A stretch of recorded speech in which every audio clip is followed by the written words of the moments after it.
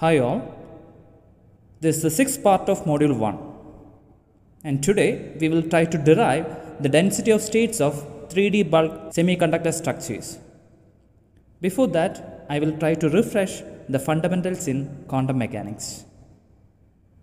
In the classical picture, electrons are particles that follow Newton's laws of mechanics. But in reality, electrons have the dual properties, that is, wave and particle characteristics. And the wave function for free electron, it can be expressed as psi of k comma r, which is equal to cos of vector k into r plus I sine of vector k into r. And r is the position in x, y and z coordinates, and k, it is a vector space or wave vector kx, ky and kz.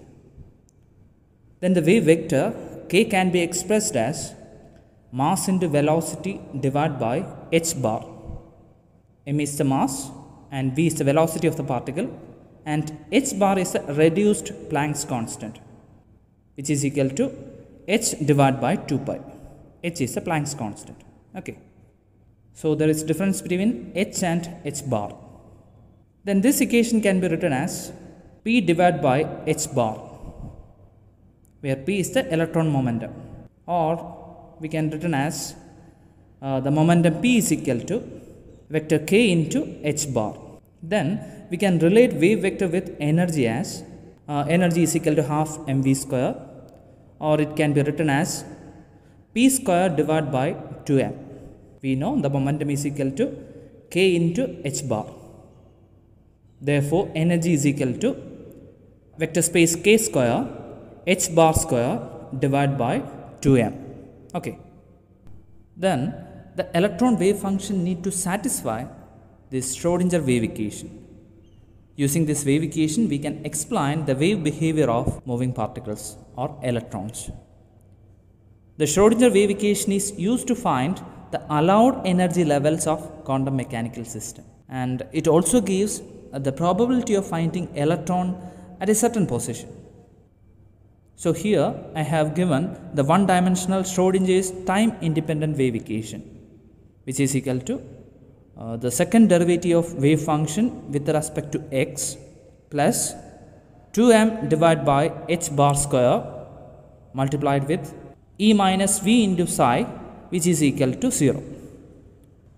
The psi is a wave function and E is the energy and V is the potential. Okay. Please note this equation because it is very important in quantum mechanics. If we know the wave function, then we can obtain almost all the physical properties of the system. Okay. Now I am going to derive the density of states of 3D bulk semiconductor. So the density of states, it is the number of energy states at a particular energy level per volume. And it will have a unit of energy per unit volume, that is per EV per centimeter cube. Consider a semiconductor sheet. Take one axis along x axis.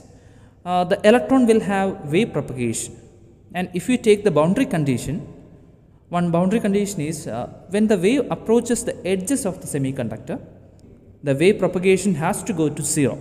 Okay. Means k times Lx, that should be an integral multiple of pi. That is k Lx is equal to n times pi. That is k is equal to vector space k is equal to n pi divided by L. And n can be 0, 1, 2, etc. Now in the k space, we will have kx, ky and kz. Now consider the energy states in the k space. It occupies as this cube, it's a 3D structure. If n is equal to 1, the vector space across x will be pi over Lx. Then across y will be pi over Ly, and across z axis will be pi over Lz. So the volume of this cube, simple cube, will be pi over Lx multiplied with pi over Ly multiplied with pi over Lz. Consider it is isotropic in nature, that is we can take Lx is equal to Ly is equal to Lz, which can be equal to capital L. It can be represented as capital L in all the axes. Okay. Therefore, each of the state occupy a volume of pi over L the whole cube in the K space. Okay. Now we need to calculate number of energy states in a given volume. Consider we have a sphere in the K space and we need to calculate the number of energy states within this given portion of sphere. Here, the number of states can be calculated based on this equation. That is, a given volume of K space, that is selected K space, divided by volume of single energy state. Selected K space is nothing but 1/8 of the sphere. It is 1/8 into volume of sphere. That is 1/8 into 4 divided by 3 into pi into r cube. That is a radius of sphere.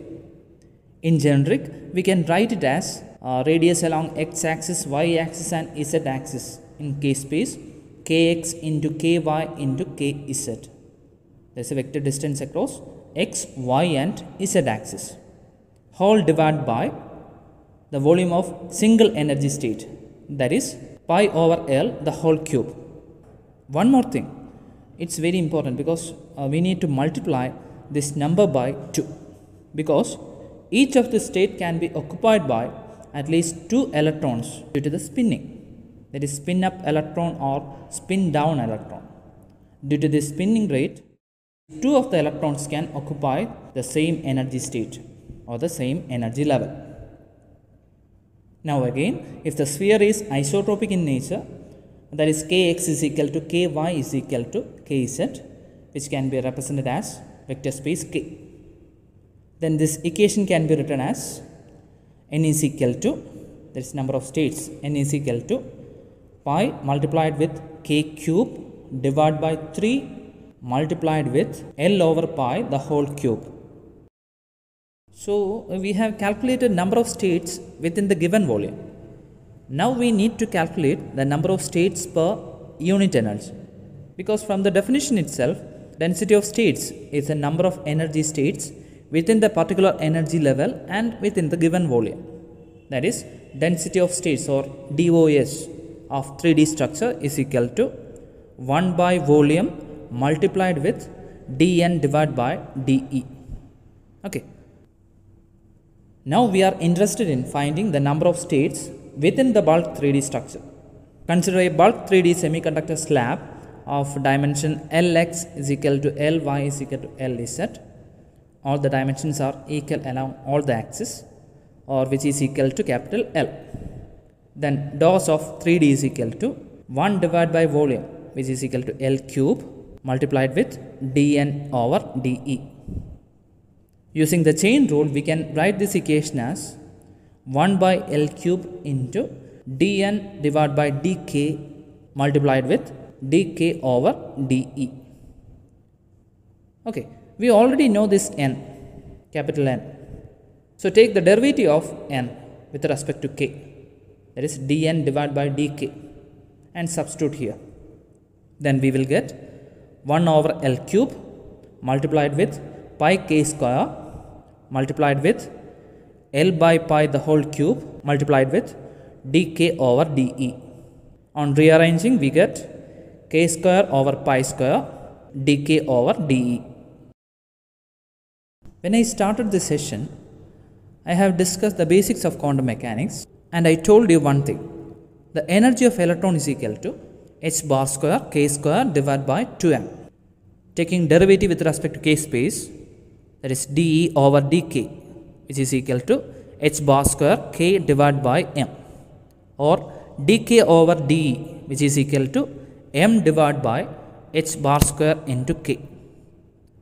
So our main equation will become dose of 3D structure, which is equal to k square over pi square multiplied with m over h bar square into k, which is equal to m divided by pi square into h bar square multiplied with k.